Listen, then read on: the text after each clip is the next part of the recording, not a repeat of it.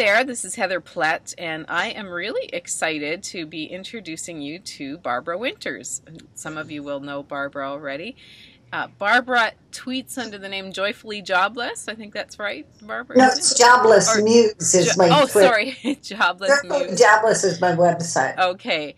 I came across Barbara, about a year and a half ago, I think. I started following you on Twitter, and then picked up your book actually and bought your book, and loved your book and loved your personality and loved everything that you stood for. And it was at a time when I was really dreaming about leaving my full-time employment and launching into self-employment, and really it felt like you were a companion on that journey for me. And in fact, I was just reflecting back, and I think the day that I tweeted, I just gave my notice. I think you were the first person that came back and said, "Yay!" or something. So I think you've been my cheerleader right from the start of this journey into a whole new place and new self-employment for me. So first of all, thanks for that, and I appreciate your support and your being in my corner.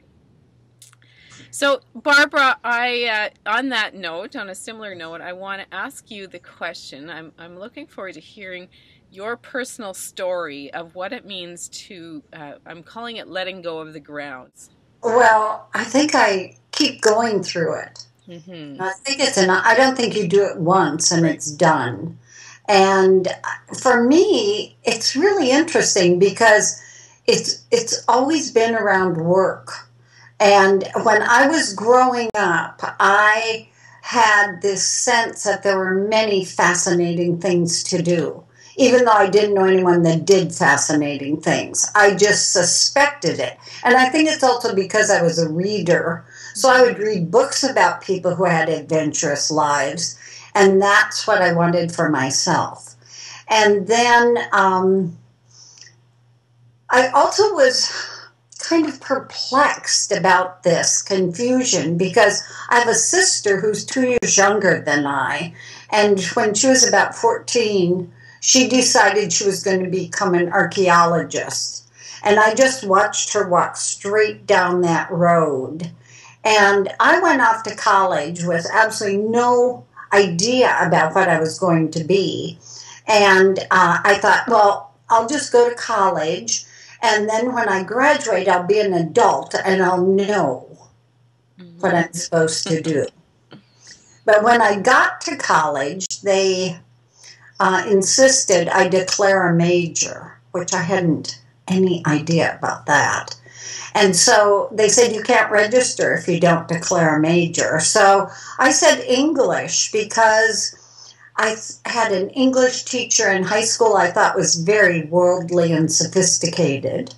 And I thought, well, I'll just spend the next 4 years sitting around having intellectual discussions, talking about literature, and wearing black and smoking cigarettes. And so that's kind of what college was like for me. But when I graduated, I had acquired a teaching credential and a fiance.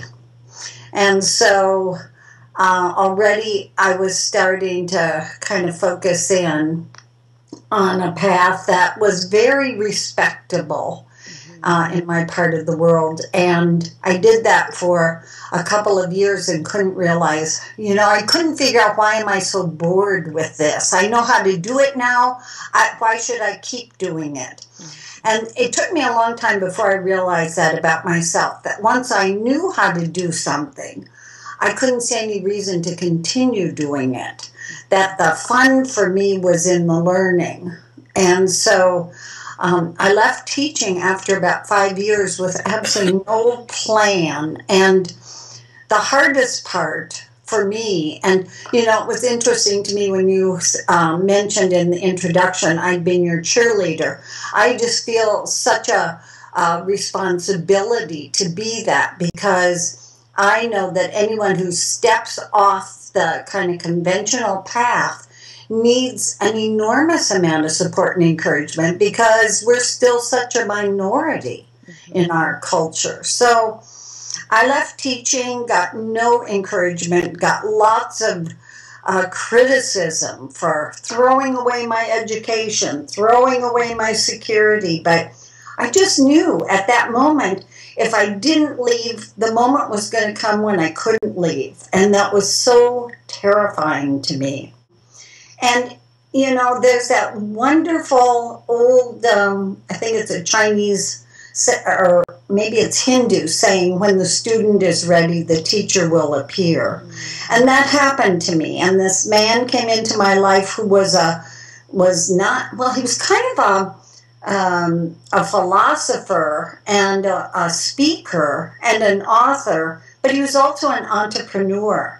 And he was starting a new company, and his vision was to build a national company. And I'd never known anyone who thought in those terms, that they were going to build this big thing. Mm-hmm. And he just became my mentor, and I started exploring personal growth and development. So this transformation for me, I didn't have like a moment that was an epiphany at that time, but it came a little later on. And then, as so often happens, one night I picked up the newspaper and I read this little article about two women from New York who had started a business called Supergirls. And they had started it in one of their apartments, and they kind of started out not really knowing what the business was going to be. And they had said something like, you know, we knew that we were really creative, we had a lot of energy.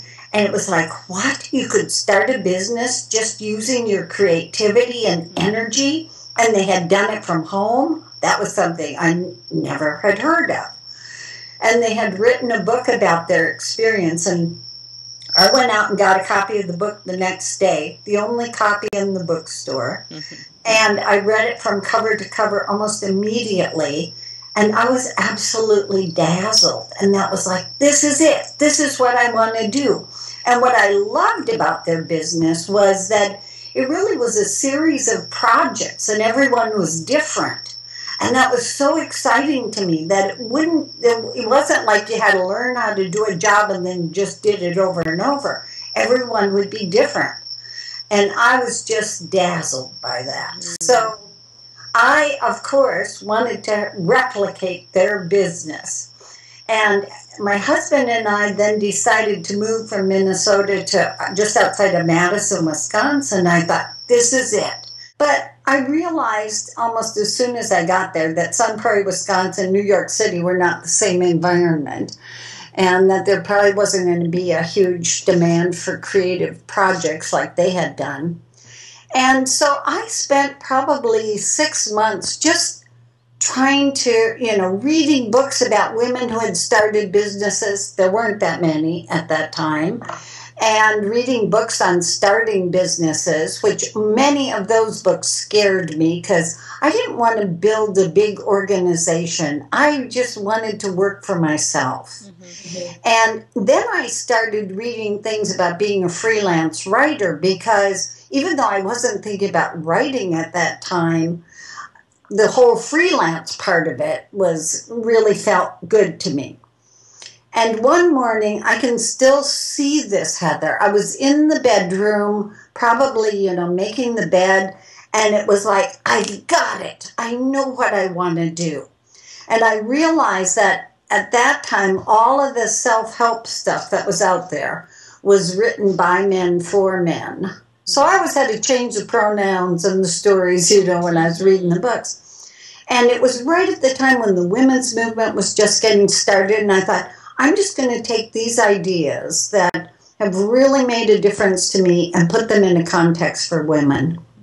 And the moment I thought that, everything just started to fall into place.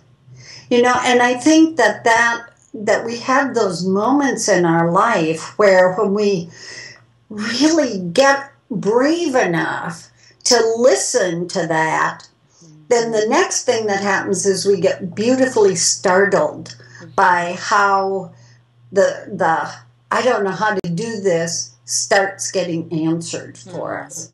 Are you ready to fly?